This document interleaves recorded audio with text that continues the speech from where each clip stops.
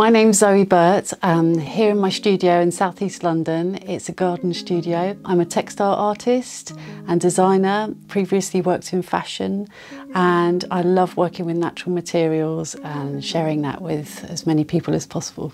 I love working with craft because I love being creative. It's such a fun thing to do, to get out there and be experimenting. I think one of my first experiences of seeing colour from plants was getting blackberry stains on my fingers, and that was really exciting, sort of seeing the potential for colour and making lotions and potions with my friends, you know, putting grass, mud, trying things out, and all of this kind of sparked and fed into my practice later on. I'm so inspired by nature. It's been an absolute inspiration and muse ever since I became awake to the world, and it's really exciting, and I feel there's so much depth to learn. It's a continual lesson, and one of the particular things I love working with is colour from nature. So there's plants which amazingly give you colour as well. For example, even starting off with something like onions, which is from lots of people use in their kitchens, can give you most amazing kind of oranges and browns.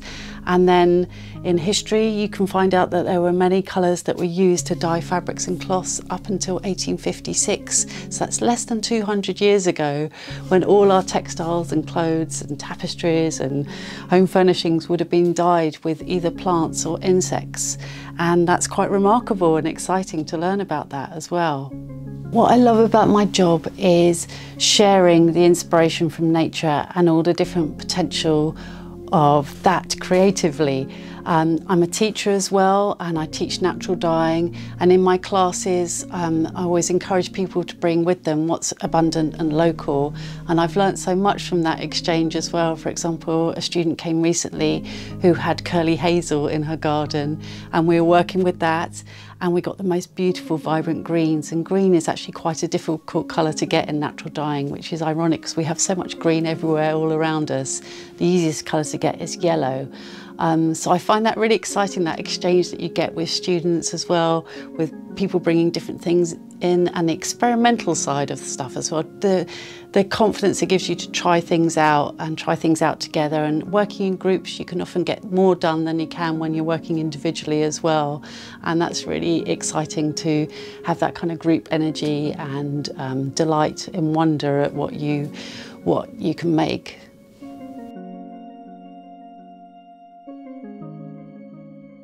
For teachers, as inspiration for how to work with natural materials, I'd really recommend asking students to bring in things from their kitchen waste. So for example, it could be cleaned avocado stones, it could be onion skins, and I'd always separate the brown onion skins from the red onion skins because you get different colours from both.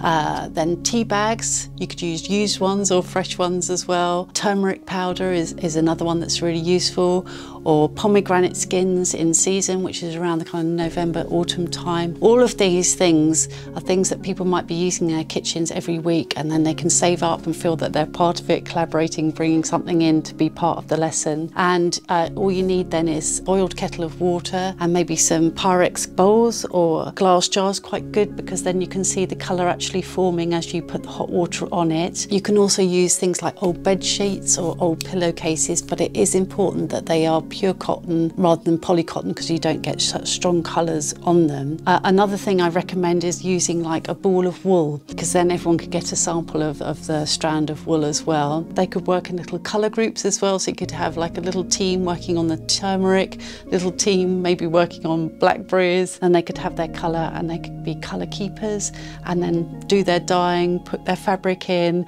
and then share the samples. What's also really exciting, if you want to extend that, is using simple kitchen chemistry to develop your colours even further. So you can use things like lemon juice for acid. You can use baking powder or bicarbonate of soda as alkalis, which can also shift your colours, and natural metals as well, like iron or copper, which also can really shift colours as well. But yeah, it's a really fun thing to do in a classroom. I've previously worked with schools before and managed to do a class in, you know, a whole year in the morning and in the afternoon as well. And if everyone's working collaboratively, you can get some really fun results from that too. So 3 artists I would recommend as inspiration would be Darren Appiaggi, who works with wood, fallen foraged wood, which is then turned into beautiful sculptures and vessels. He's based in London at the Cockpit Arts, but also shows internationally as well and sells his work. Another artist who I find inspiring is somebody who's Brighton-based called Alan Brown of Hedgerow Couture on Instagram. He made a dress from nettles from foraged fibres local to him.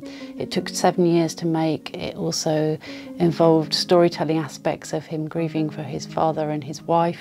A very powerful tale. There's a trailer you can watch online, and there's a film also that's come out. And finally, someone who's new to me that I discovered just recently is called Andrea Bowers. She's based over in California. She's an ecofeminist and an activist. For example, she went and did a protest recently for a local forest to her that was going to get bulldozed for a road. Unfortunately, the forest couldn't get saved, but it was important for her still to be part of that protest, and she went and gathered up the fallen wood from the remains of the forest and incorporated it into a powerful art piece, which is now being shown internationally as well.